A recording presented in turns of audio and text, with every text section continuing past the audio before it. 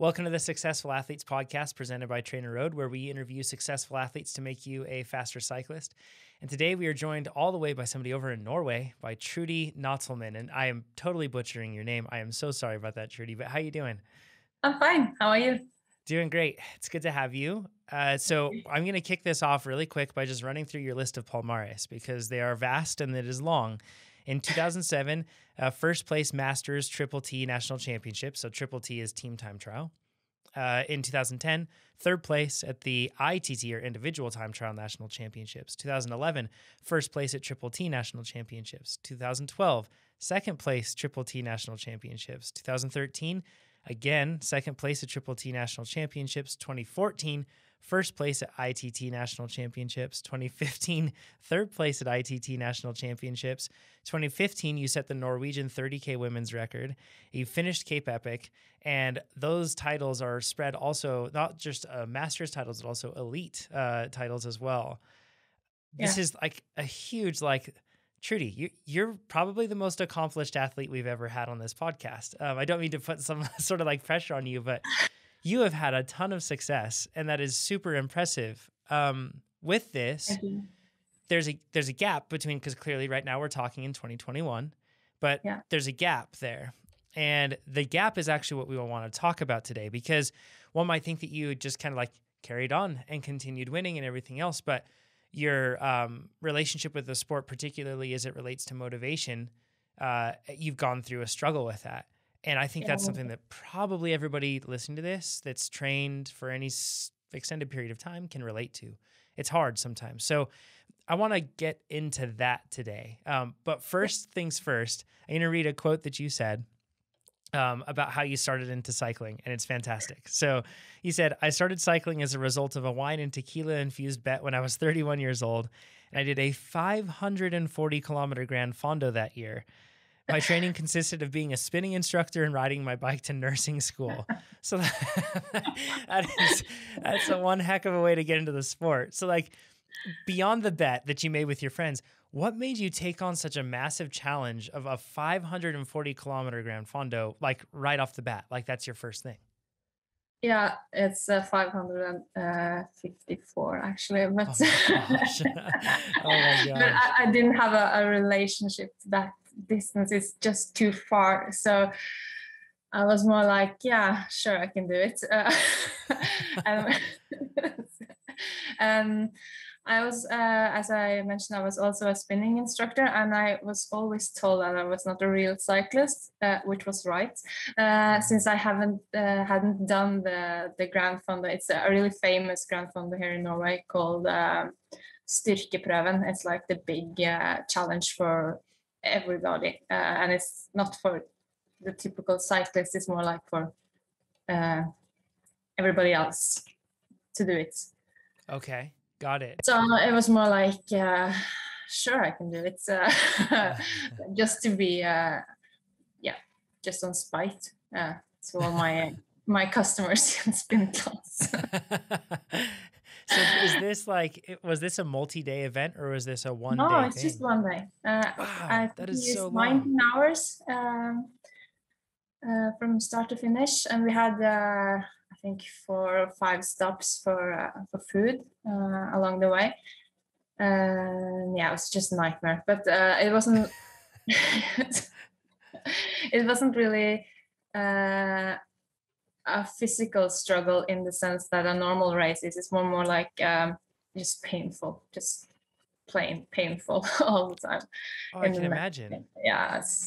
What was the longest you had ridden prior to that? It's embarrassing to say this.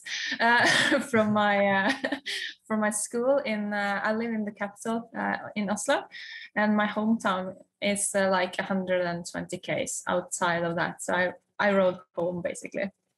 Wow. Yeah. That is and crazy. I had to call my mother and get her to pick me up.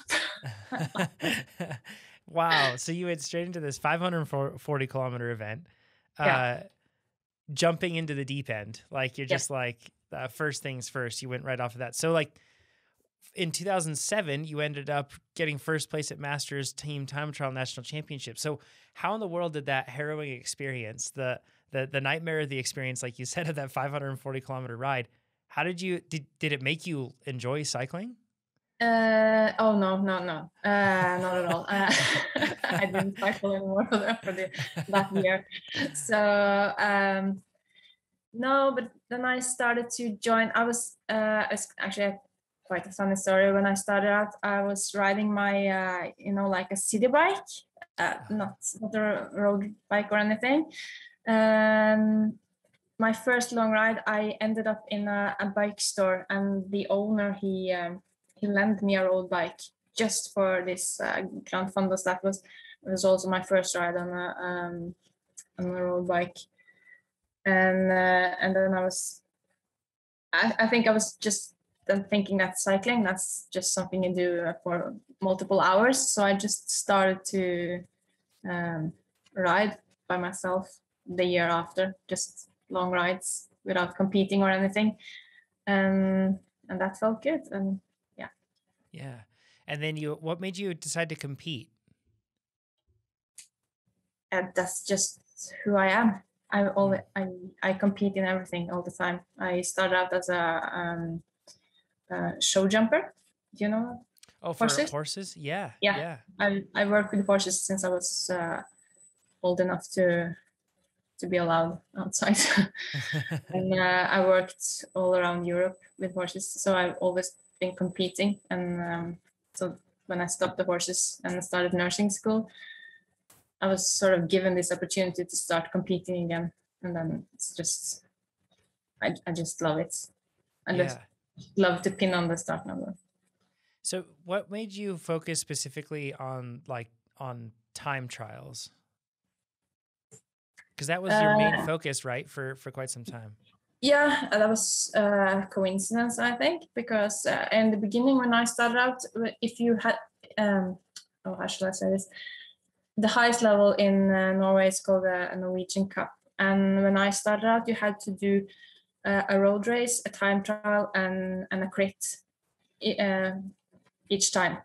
And then you get your general classification. So you just had to do it. And I kind of like time trialing. You kind of decide everything yourself, the pace, how hard, everything. And I love that. I'm kind of a control freak. So it suited me fine. And I don't like the big pelotons. I don't particularly enjoy riding in those. So it's quite scary, I think. So time trialing, you can just focus and just work hard. And I like that. Did you see success like right when you started in the sport? Did it take you a while to get to the point where you were winning races?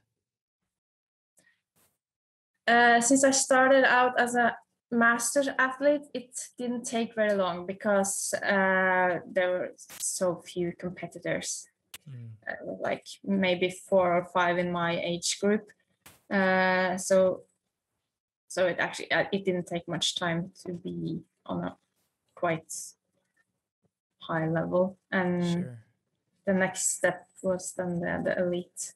And actually the first TTT, it wasn't master, it was elite as well. Oh, cool. Yeah. Wow. But I have some medals from the masters nationals as well. So why do you think that you had success relatively early on, even in the elites? Like, what put you at a relative advantage to your competitors? I think I just learned quite early doing the horses that you have to work hard. You have to, if you want to go somewhere, you have to put your head down and just work hard for what you want. And maybe I'm genetically lucky, I don't know, because I've never been doing sports as a child or anything. But yeah, I just know how to work hard. Yeah. And I'm really stubborn. Which is key for a cyclist, particularly like with time trialing in particular. I feel like a stubborn personality is one that really sticks to their goals and goes to it. And you have to do that with time trialing. It's so hard. Yeah. You know, you want to quit and there's nobody around you and there's so many opportunities for you to just give up, but you Yeah. have to be stubborn. You can't do it. But I think I kind of like that I'm in charge all the way. You know, you can just quit whenever you want to, and I like that as Yeah. well. Because when you're in a road race, you sort of have to follow the bunch. Yeah. I don't like that. Yeah, for sure. For sure. So, when you within this like early time period, you also went and did Cape Epic. Was that in 2007 as well, or what year was Yeah, that? yeah, So, that's right. Yeah. how long had you been racing prior to racing Cape Epic, and then how long had you been riding mountain bikes prior to Cape Epic? Uh, I've been racing for I think 2 or 3 years, maybe. Wow. Cape Epic, just a little bit in the Masters Cup, and I've done 2 mountain bike races. Oh my goodness. I feel like I'm prepared going to Cape Epic. This You're is not. yeah.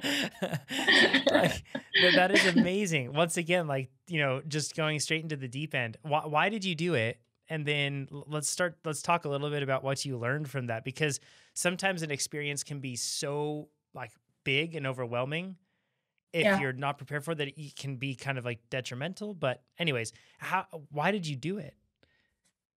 I think much the same reason as the first Gran Fondo. I heard about it from a friend who told me that this was the worst, the longest, the hardest mountain bike race, and I was like, yeah, I think I should try. Oh my god, that's crazy. I'm just very, very stubborn and defiant. Yeah. If someone tell me I can do something, I will always try, I think. But it's yeah, and it sounded like a fun experience because it's on the other side of the world, and it's Africa, and it's yeah, yeah, it's a good experience as well. So how'd it go?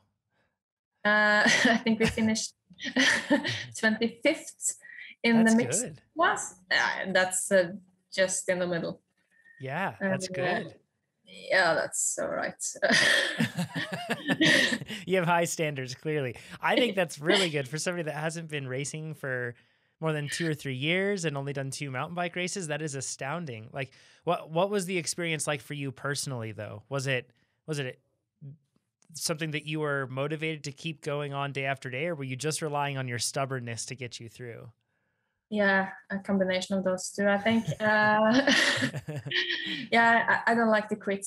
And it was, yeah, when you started out in the first stage, you don't want to quit. You would want to finish, and you will want to see what the next stage is like, and maybe you'll get lucky and see some elephants, or yeah, it's lots of things.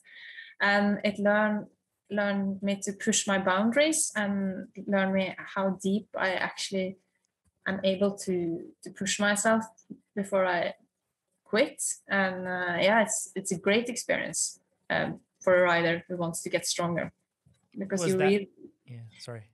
no, that's all right. You get really tested. Was it your hardest accomplishment yet, do you think? Yeah, definitely. How'd you I keep could, how'd you yeah. keep going when you were tempted to quit and it was super hard and probably like technical and exhausting, Yeah. and you were sleeping in tents and Yeah. you're dealing with like subpar food and everything else, like how did you, in those moments when you wanted to quit, what made you not quit? You have to just break it down and take it, hour by hour, and suddenly you have a good hour, and you feel great, and it's nice there. It's lovely scenery and everything, and then you forget about your pains and aches and everything, and then you do that for the next hour and the next hour, and then it's only 1 hour, and then we're finished, and yeah, and you look forward to your tent actually, and and the food.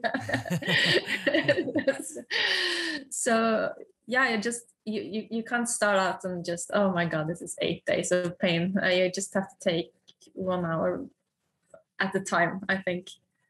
And then I had some good days in there as well. And in the end, I actually learned how to bring real food with me on the stages instead of, gels and bars. And that's, took me about 6 days to learn to eat right. That's gotta be so hard on such a back-to-back with that many days of racing. The last thing you want to do is eat that just artificial stuff, right? Yeah. Oh yeah. And your stomach do not want to take it anymore in the end. So I actually learned a lot about eating from you in TrainerRoad, just a little bit too late. Shoot, we should have been there. We should have been doing this in 2007. Yeah, you should have. Yeah, but then you were too young. Yeah, it's true. It's true. So with another question on Cape Epic, what was your pace like? Because if you've been doing time trials and that sort of stuff, that's pretty high intensity work. But Cape Epic is just so long and there's so many days back to back. Did you find that you were riding, did you start out like easier than you thought, or did you start out really hard and blow up and then dial it back? How did your pacing work out?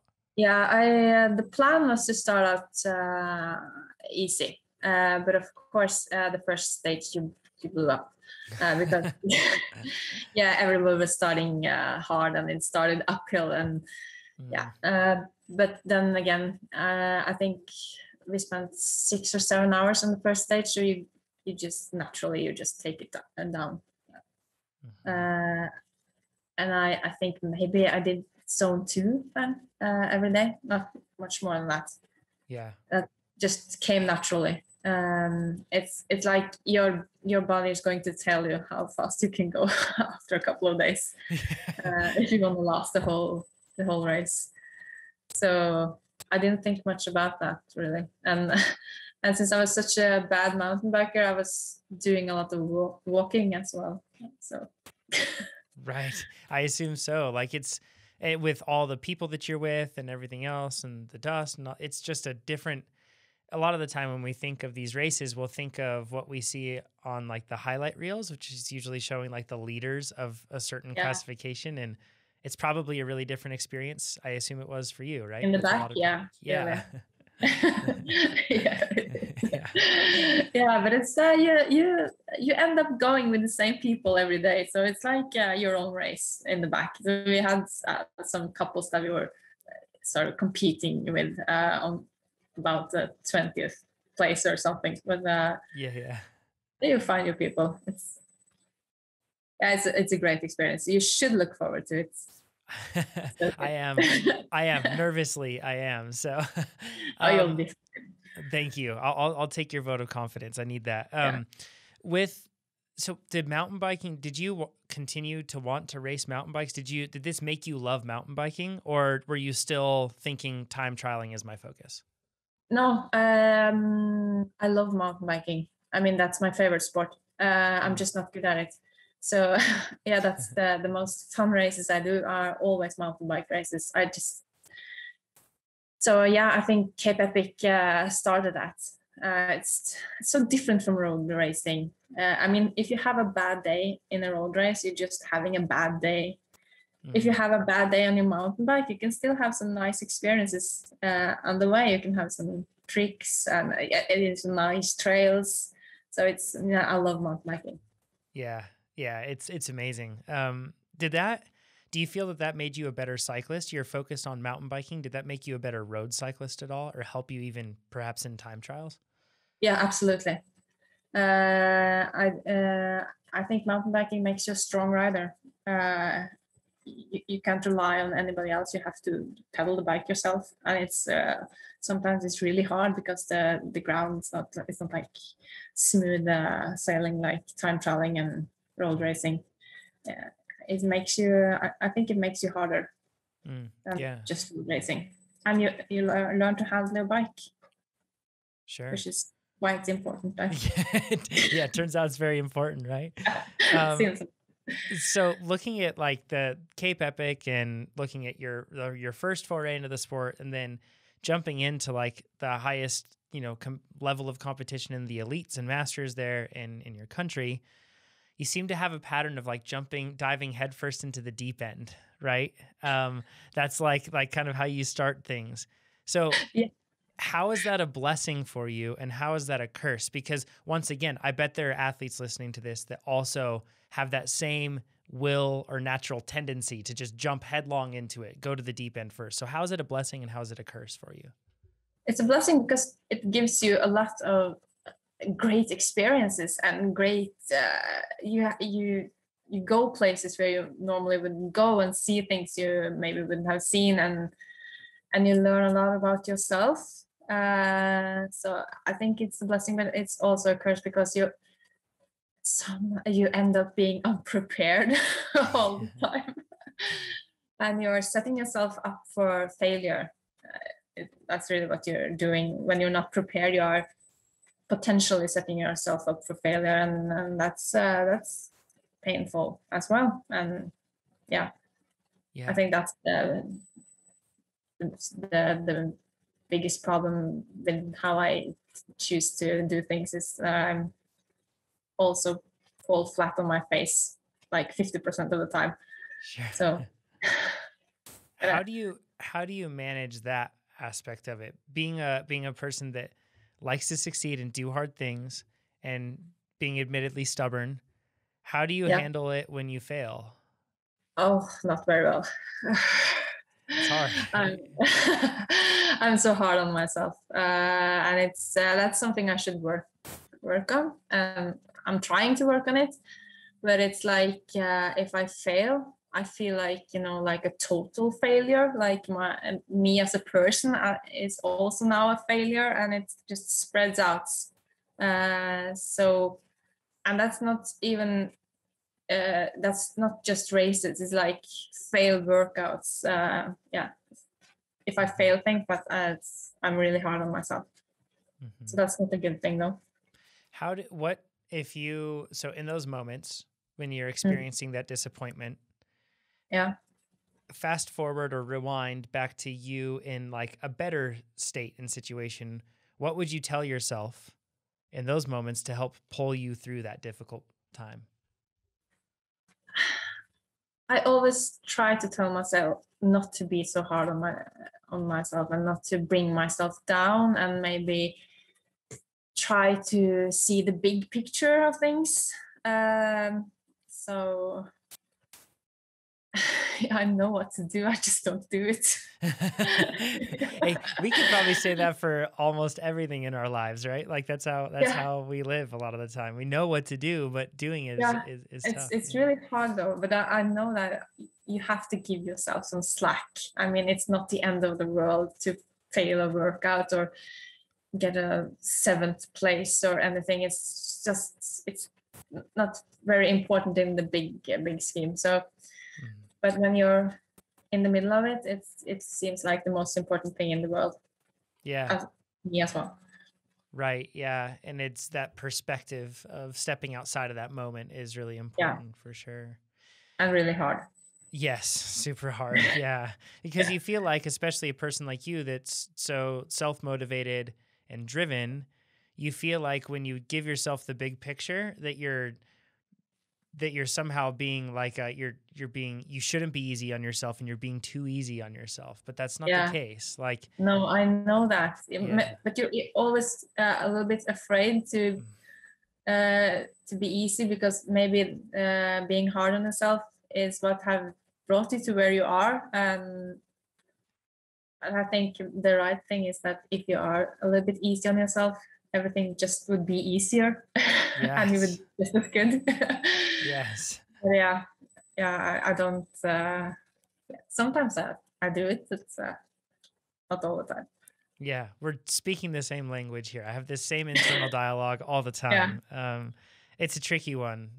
So yeah, it is. You had time trial success, like we talked about, and you're building up all the way to like 2015 and 2016. So much hard work.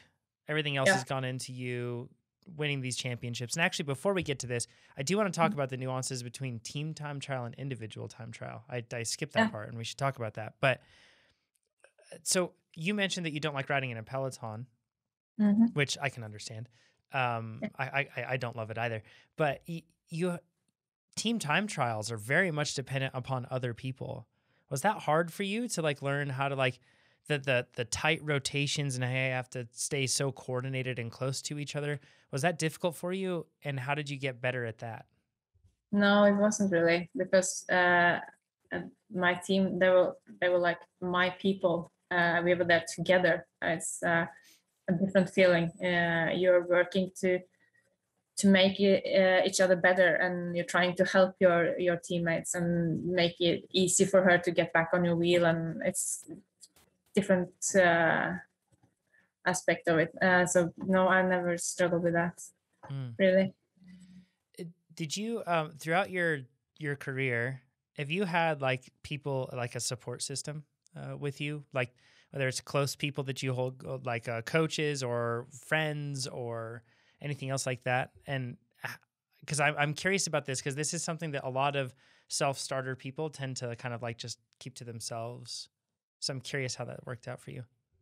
No, actually, I haven't had anyone around. I had my boyfriend, and yeah, that's about it. I had a coach. I had several coaches, but I have always, and that's why I love TrainerRoad, because I always struggled with getting the right coach.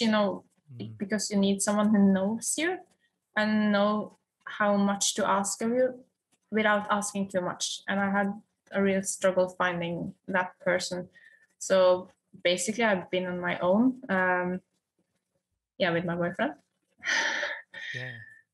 So that yeah. That's an interesting point, because a lot of athletes, like I resonate with that too. I kind of like don't want to have other people around in the circle. Admittedly, my family is a huge support system. My wife and my son, they're like great support systems for me, but that's more of just a personal curiosity. So thanks for answering that, because I tend to see this pattern that exists with a lot of self-starting people like this, that they kind of have their own controlled system, Interesting. Okay. So in 2015 or 2016, you were trying to qualify for the national team. So first of all, let's talk about like, how do you qualify? Like what are they looking for to put you on that team?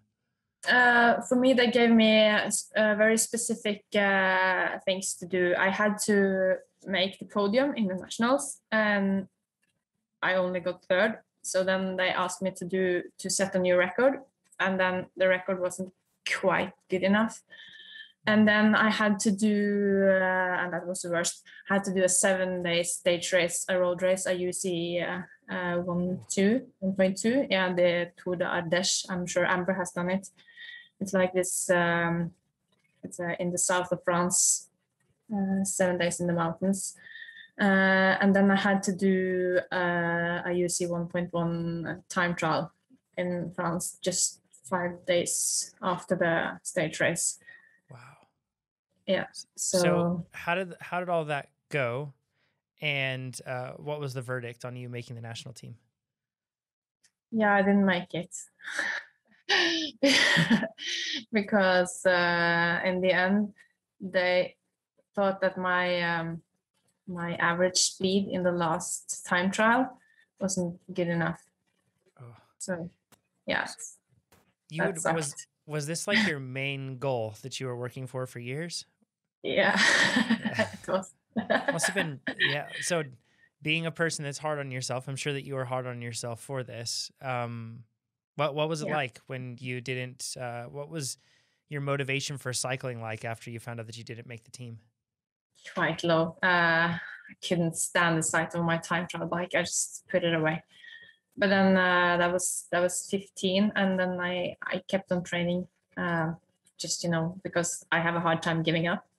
So I tried in 16 as well, but I couldn't do it. I didn't have any results, or I came fourth in the nationals, but that was that was not good enough, and I didn't win anything.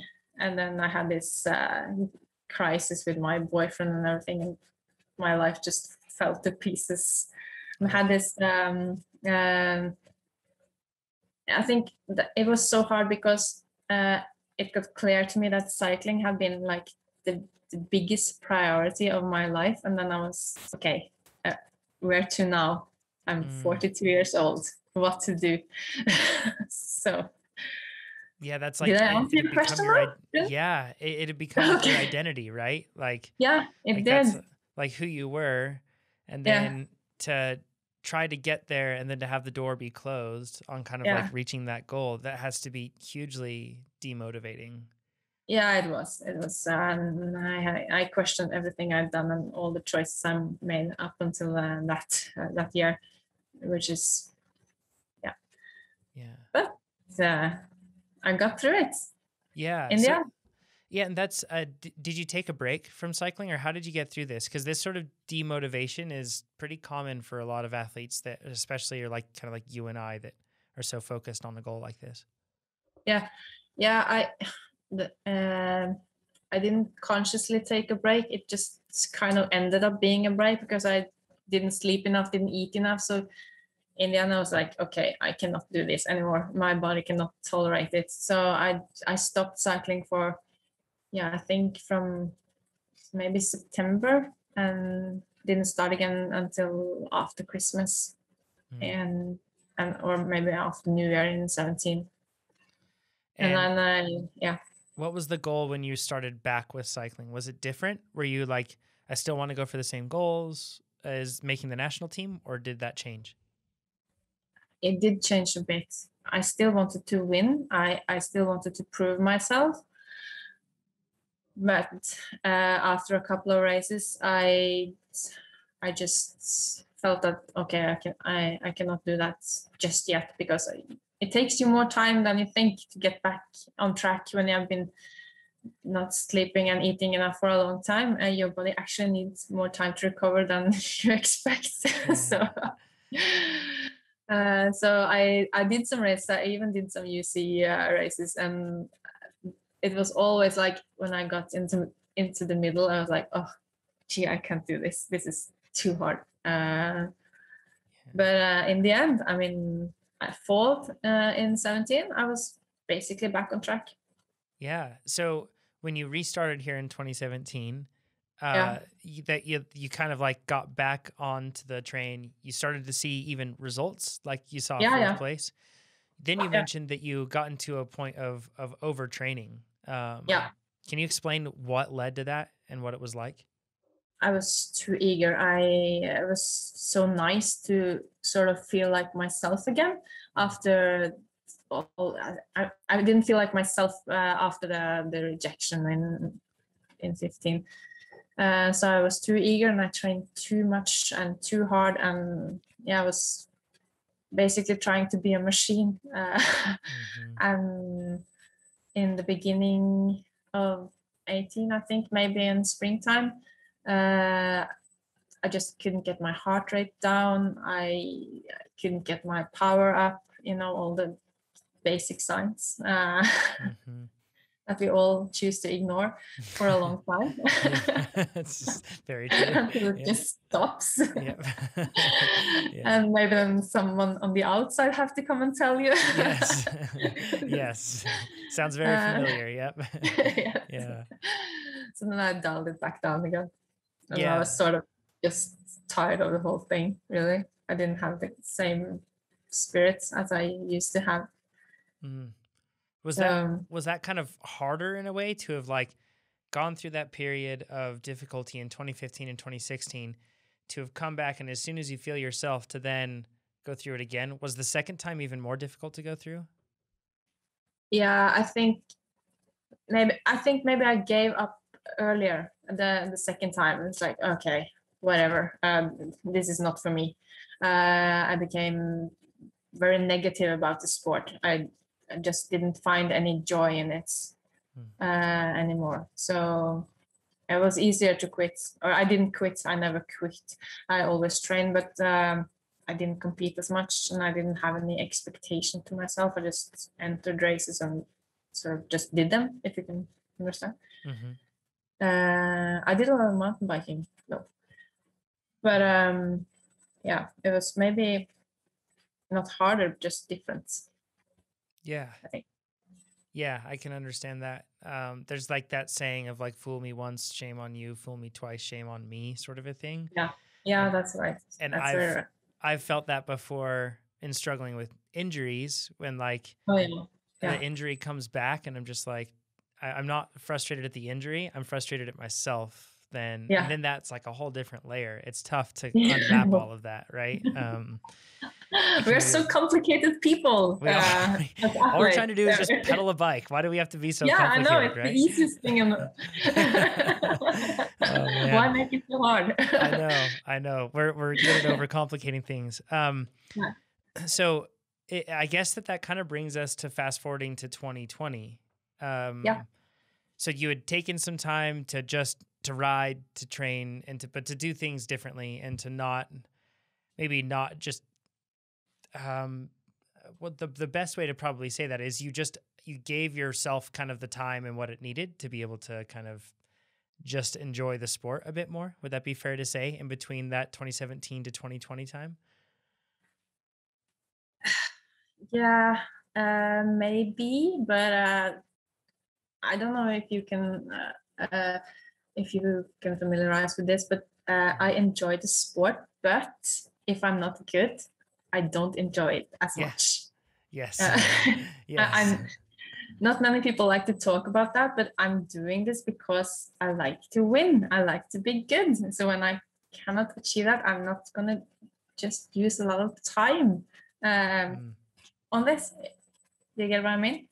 Totally, yeah. Why dedicate time into it if there's no outcome that you're going for at the end? No, I love to train. I love to be outdoors and everything, but then I could just do something else or maybe scale it down. So I always, even in those years, those late years leading up until now, I always had this, sort of wish of getting back into real shape without really trying, I think. Just other than some half and half of trying and trying. I can relate to that of like hoping that like it's not that you just like magically come into form, but like you want to get back to there. But then there's also this like kind of fear that you'll go through the same pains and struggles that you've gone through before. Yeah. Yeah. Wow. This is like really relatable for me. This is so let's talk about 2020 though. So in 2020, that's when you started using TrainerRoad. But what brought you to that point? Was it that constant hope of hoping that you would be able to find like competition at the top of competition once again? Or what made you start to pick it up? I started using TrainerRoad because of your podcasts. Awesome. No doubt. Yeah, that's true. Because listening to it and hearing that other people have the same struggles and the way you guys are so honest about what you do and what you achieve and don't achieve and what your struggles are and everything, it made me feel like I had this community that I could lean on sort of and find answers to all my questions. And it felt like I'm not a very social person, so it felt like I had a community without having to actually meet people. Yes.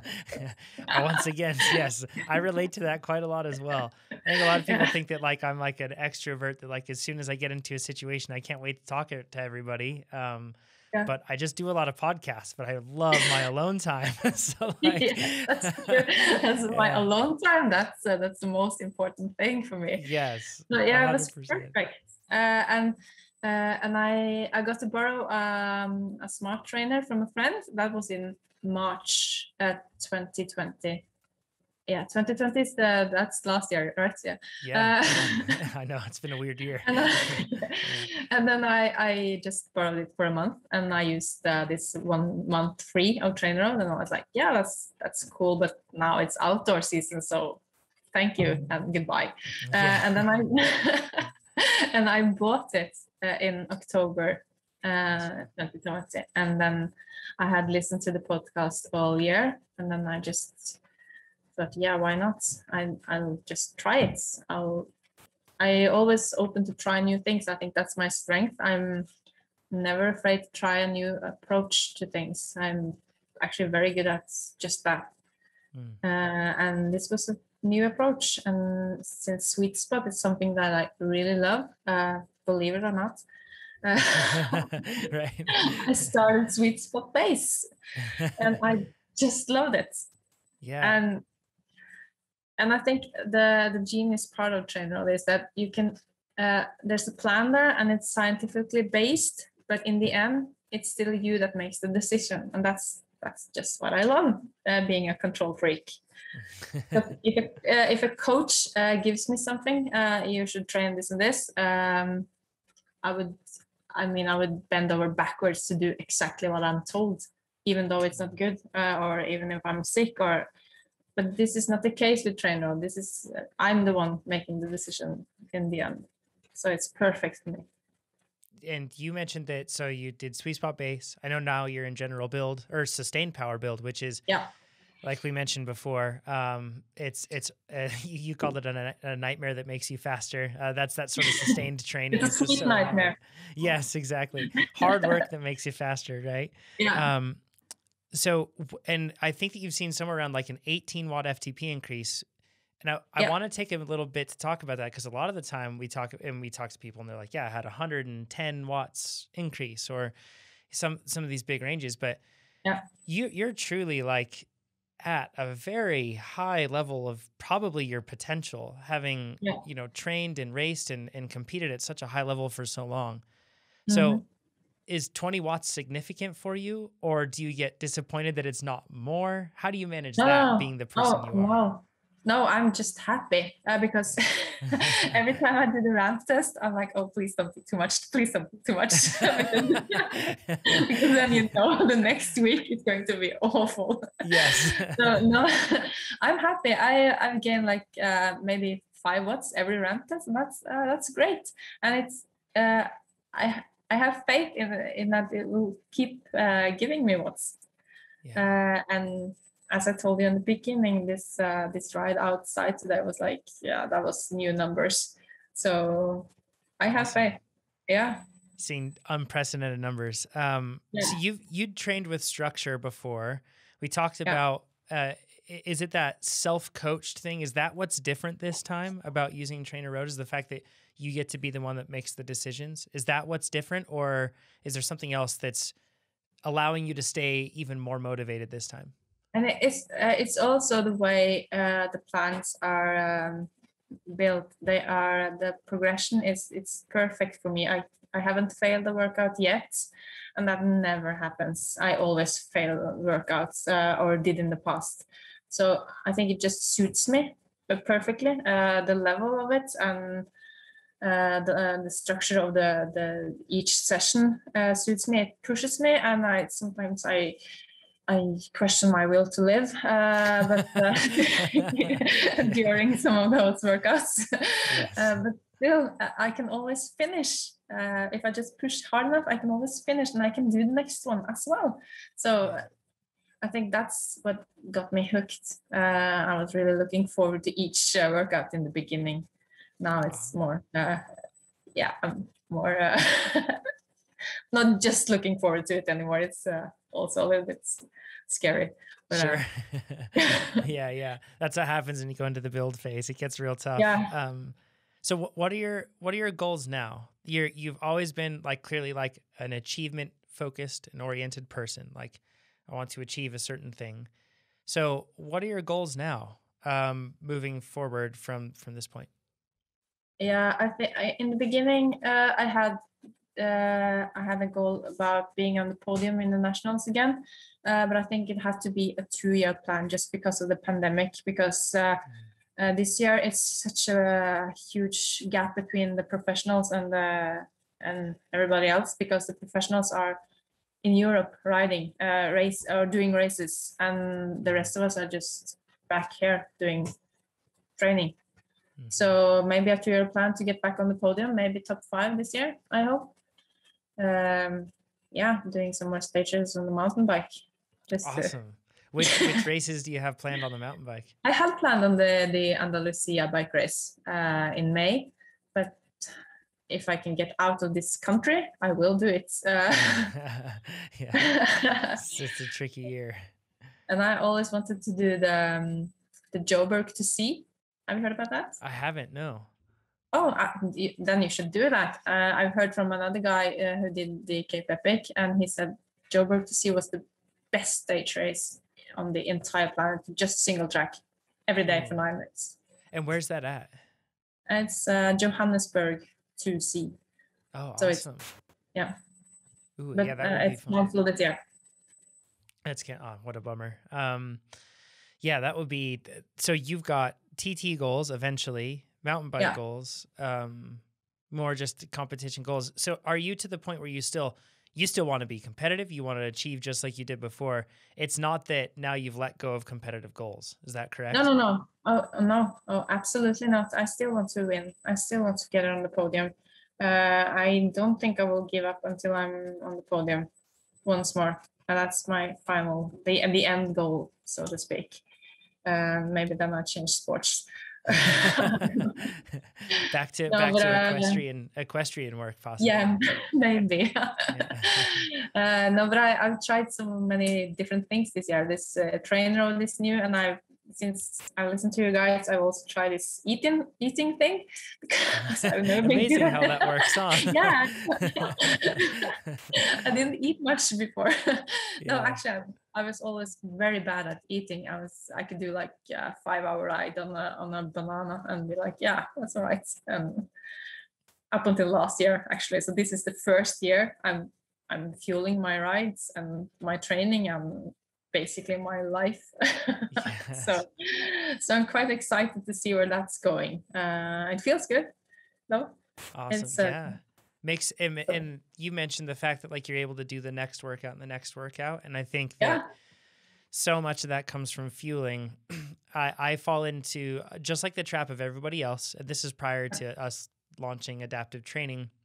I'd fall into the trap of saying it was the workout's fault, when really like if I failed a workout, but really if I look back at it, it wasn't the workout's fault. It's that I didn't fuel well enough, or I didn't recover enough. And I know. And we do it all the time. It's all the time. The learning curves are just flat. Yes, that's so true.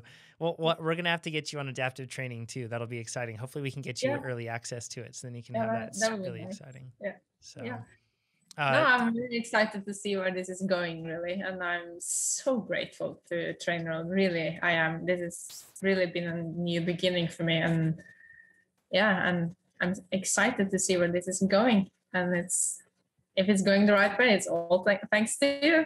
Oh, yeah. Well, it's your hard work, so we should be clear on that. No. It's your hard work. So we give you the structure, but it's your hard work. That's just awesome to hear. Trudy, thank you so much for this. And also, please keep me in the loop on what you do this year, and share whatever you feel you want to share. But it'd be really fun to know and kind of cheer from afar for you and support you in that regard. And I'm sure other people would want to do the same. Are you on social media or anything like that for people to get in touch with you? Sure. I'm not very good at social media because I'm just not of that generation, but I am on Instagram, on Thrude Nat.